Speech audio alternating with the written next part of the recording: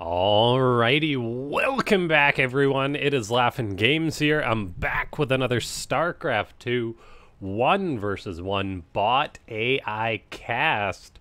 We have got ourselves what should be a good one here today.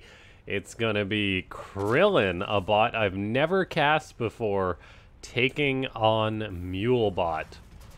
And oh boy, I'm already seeing an advantage for one of these bots, as it seems Krillin is not utilizing speed mining from what I can tell. And so this Zerg bot playing at a bit of a disadvantage, not necessarily caught up in the bot meta per se. But let's see how this one goes. Ladies and gentlemen, make sure to go ahead and click that like button on this video if you haven't already. Join the Discord. Leave a comment down below saying more bots if you want to see more of these bot games. And then, yeah, subscribe if you haven't subscribed already. This channel is the home pretty much for regular bot games. Now, let's take a look here. We have got 3 racks going on up for Mulebot and an early spawning pool for Krillin. So we're going to see how these two bots clash here, as there is, yeah, already Lings on the way. The spawning pool first can kind of be a counter to this rack, to these early racks cheeses, but it's bots, so you never really know how things are going to work out. And then Mulebot, with the speed mining, is also just going to be able to make a lot more stuff than Krillin early on, so it is kind of at a disadvantage. Like, it's almost scary how fast a Terran can get up this many racks that we're seeing from Mulebot. And Mulebot then going to have to deal with the Zerglings on its side of the map. 4 Lings running across with more and more seemingly just being trickled on out.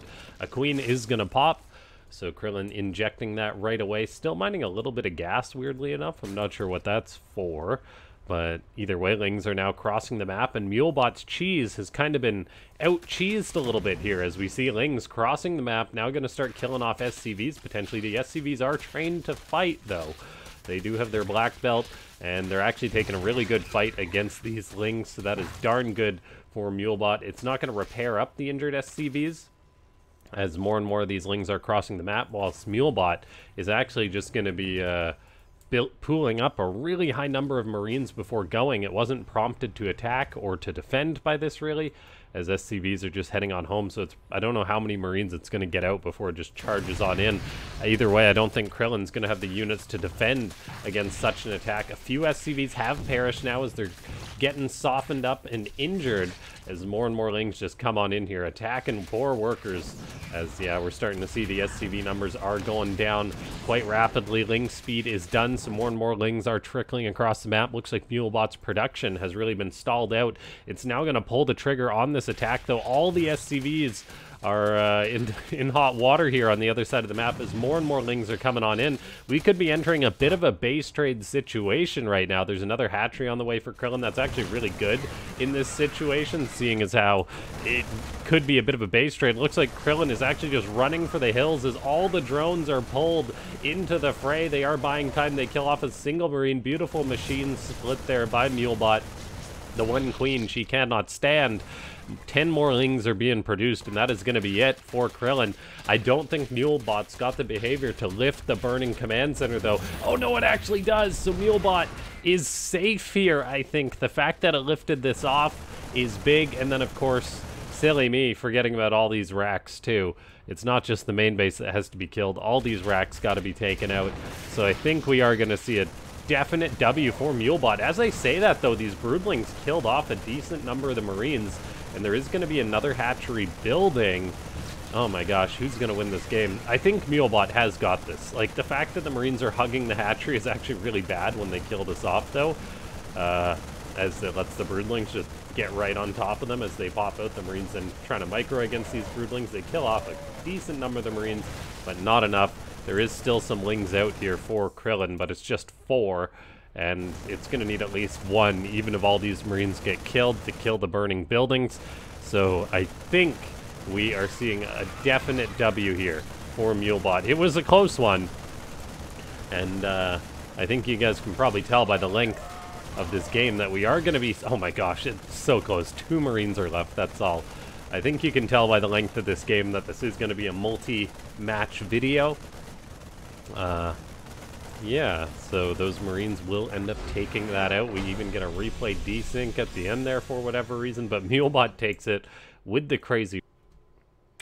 Okie dokie, so here we are into the next match. It's going to be another cheesy one, presumably, since I am doing these shorter bot replays. We have got Phobos, the sort of all-in king with big pushes, going up against Evil Zoe, the sort of Ling run-by machine. We're going to see which one of these two comes out ahead or not.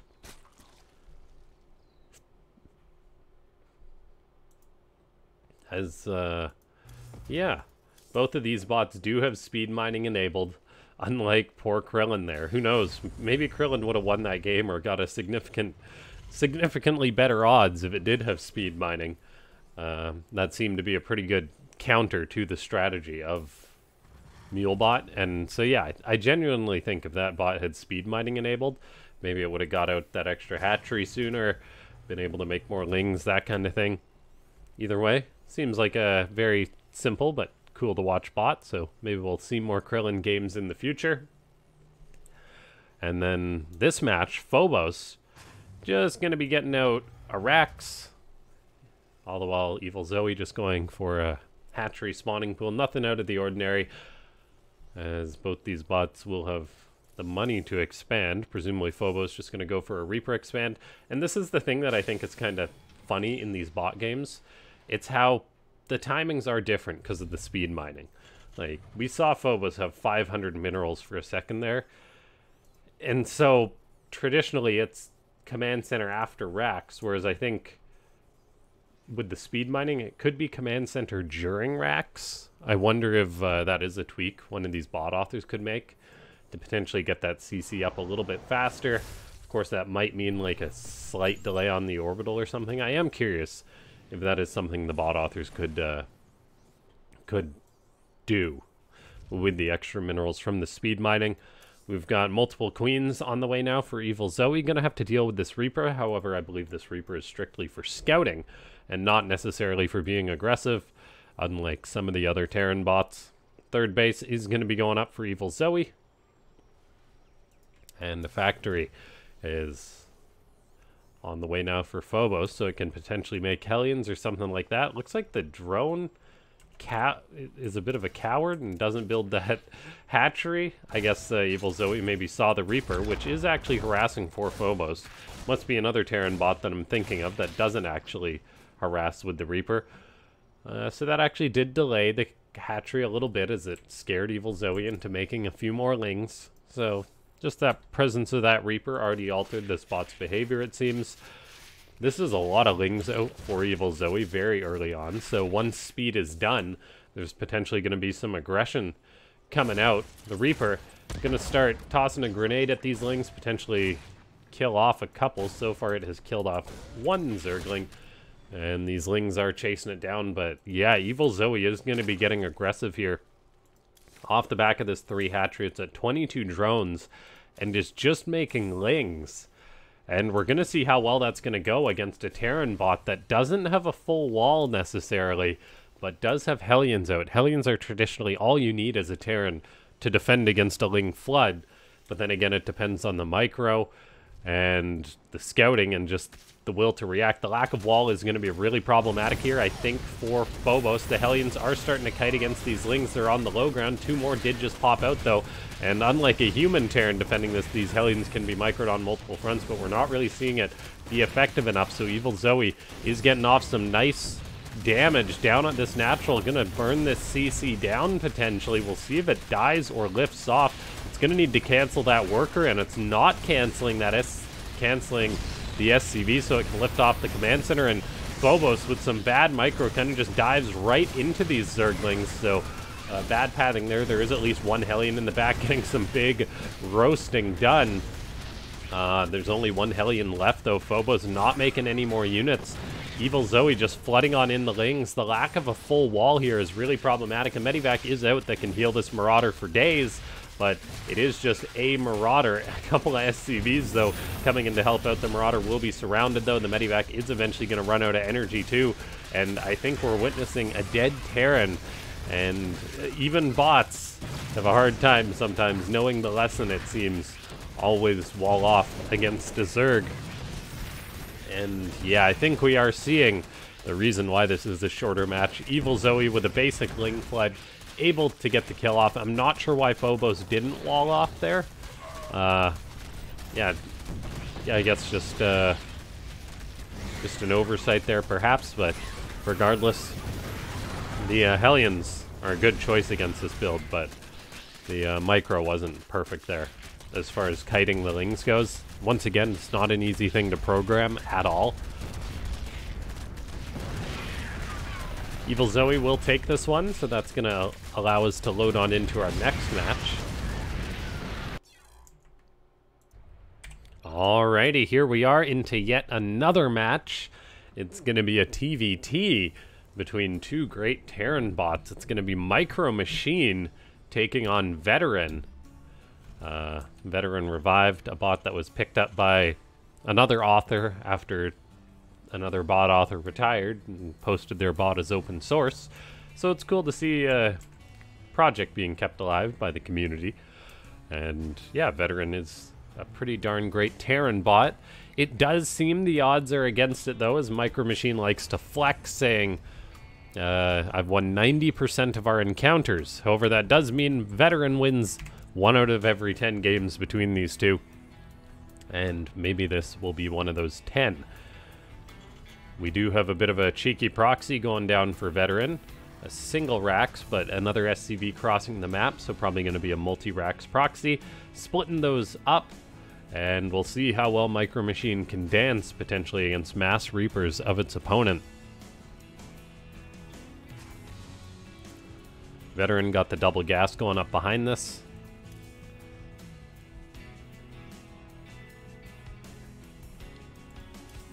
Micro Machine is presumably going to make a Reaper. I think it always makes a Reaper.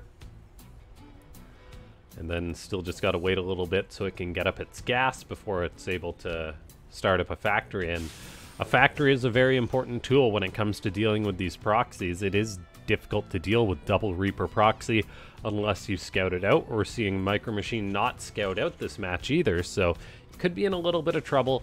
We'll see how well it micros this. I mean, these Reapers are going to be set on a collision course, as I think this one may jump down that cliff and run right into this Rax. Veteran behind this, still mining away, potentially going to get up its own factory soon enough. But for now, the Reaper shenanigans have started, and Micro Machine's Reaper does run into this Rax. It doesn't seemingly react to that at all, and all of a sudden, in comes the first Reaper for Veteran. Going to start trying to kill off some of these SCVs. No success getting a kill just yet. It hasn't really delayed the factory too much either. We've got the Reaper of Micro Machine going on the other side of the map now, so both of these bots and their worker defense going to be tested, as Veteran has kind of delayed getting out another one of its Reapers on this side of the map. Now 2 of them are grouping up. Double the firepower, double the fun here. We even see Veteran making a Marine. I guess it had a bit of a gas shortage while it was squeezing out its factory. SCVs are still microing against this, and it's yet to resume building of the factory. That's problematic, whereas the factory of Micro Machine is done, and that's going to be critical for the defense. The Marine of Veteran did perish during this, and so while the Reapers are still getting some work done, Veteran's having a really tough time. It is trying to resume building that factory, but then the units keep getting shot, so the delay is big by Micro Machine. More and more Reapers are coming up here, though. That Hellion's still alive, but Marines are getting picked off. The mining of Micro Machine is really being disrupted. A Marine gets targeted down there, so the only unit left is that single Hellion. SCVs are getting a kill with the Hellion support on one of those Reapers. Veteran isn't making any more Reapers as well. It seems to just be programmed to make 4, as I think we've seen in other matches, so it's actually kind of limiting itself and the overall damage potential of this cheese. Meanwhile, on its side of the map, it is still being harassed by this Reaper, which is only at 3 kills, which is a big testament to the micro of Veteran with its SCVs. These Reapers are still microing. They do kill off some more workers, and the Hellion's having a tough time. Micro Machine's SCVs are all in the red, by the way, with this sort of injured SCV retreat strategy. The Hellion could fight against these Reapers if they all pulled together, but it's one of those things. Micro Machine is just doing the best it can, and its mining has been disrupted for a really long time now. I mean, there's a Reaper out for Micro Machine, but it's being a little bit too passive for this defense. The Hellion is absolutely being too passive. All the SCVs are now one-shottable by Veteran, so these 3 SCVs, I think, are getting the work done. And I think we may actually be seeing a game that is the 1 out of 10 for Veteran, as on its side of the map, it has dealt with that Reaper. So it's mining freely, whereas Micro Machine is down to 0 workers, and I think is just not a dead nerd, but a dead nerd's bot. A bot's dead nerd? A nerd's dead bot, yeah. Okay. It looks like Micro Machine is kind of forcing these Reapers and Hellions back. It's got 1 mule mining, but that is not enough to come back from a 24 worker disadvantage. So I think it's just a matter of waiting for Veteran to close this one out. Yeah, one of the last Reapers goes down, the other is out on the map and will go down. The 1 injured Hellion is not up to the task, as that is going to be that for Micro Machine. Well done to Veteran for the cheeky cheese strategy. A lot of chaos in these bot games with Reapers on the other side of the map. Veteran just lands its racks in the middle of the map as well. Then just powers up and is now going for the kill. It will take a bit of time before it can kill off all these buildings. But that is going to be that. Ladies and gentlemen, and that's the end of this bot match. If you enjoyed this one, make sure to go ahead and click that like button. If you watched all the way to the end, make sure to go ahead and subscribe. Join the Discord, which is linked down below. And consider becoming a YouTube member if you do want to support the channel. There's the new icons up there and various perks you can get. I'll see you next time. Thanks so much for tuning in.